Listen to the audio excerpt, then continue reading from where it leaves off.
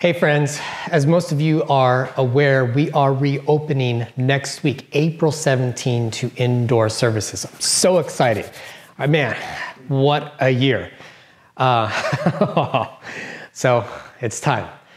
So before we return, I want to share some guidelines that we were asking that you could please follow, okay? Now these guidelines are based on the state, the county, and conference guidelines that were given to us that we need to abide by to reopen. So listen up, just follow along, okay, so that we can remain open. Now, service time. What time are we starting? We are starting at 11 a.m. and doors will open at 10:45, okay? Now, if you choose to park in the parking lot when you get to church, and when you drive back there, please note that every other space will contain an X on it. All right? Now, the X spots, you cannot park in those. But if there's no X, please feel free to park in that spot. All right? So as well, you know, handicap spots, please save those for those who are legitimately have a placard and everything. All right? And if there are no available spots open, please park on the street. Now, for the last year, we have been bombarded by the fact of gotta wear a mask, right? So everyone is required to wear a mask, even myself on the pulpit. I'll be actually preaching with the mask, at least for the time being, until hopefully that gets lifted soon. All right? We know it's not ideal, but that's the expectation at this point. Now, there is no rule that your mask, however, must match your outfit. So, well, you know, use any mask that will do, okay? Linda, which one of these masks matches my outfit? And when it comes to greetings, okay, when you get to church, we're following the current 6-foot rule. Therefore, no,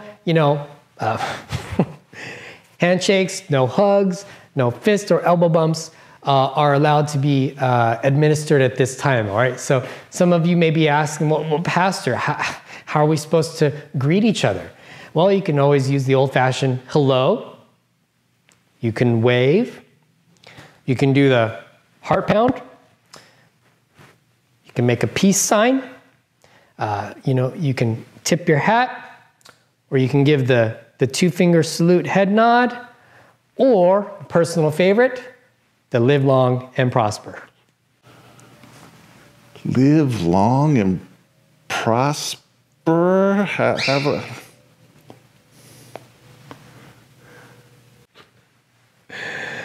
Now, when you get to the church and you're about to enter the church, we do have a team of individuals to greet you and as well to take your temperature check and also ask if you're experiencing any symptoms, okay?